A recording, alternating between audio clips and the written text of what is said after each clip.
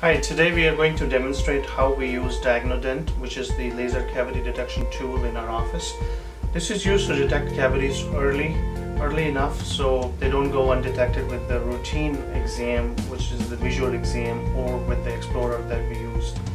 So it's a very easy device to use. It has a little tiny laser beam at the end, just like this red laser beam at the end, and it goes into the tooth and detects the cavities early. So Sarah, if you can hold it.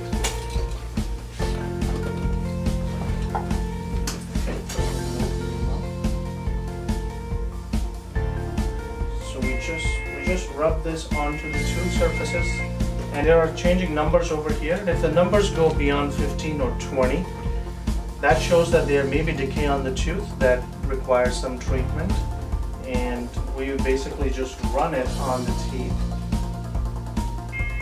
in the grooves to find out. So this one is about 16. Rest everything looks to be okay on this side. Okay, so this is about 11. And everything else looks to be good on the upper left side.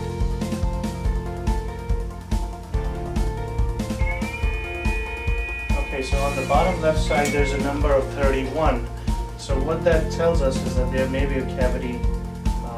Sarah does have an existing restoration or existing composite filling, and there may be a cavity developing under that. So that might need to be monitored.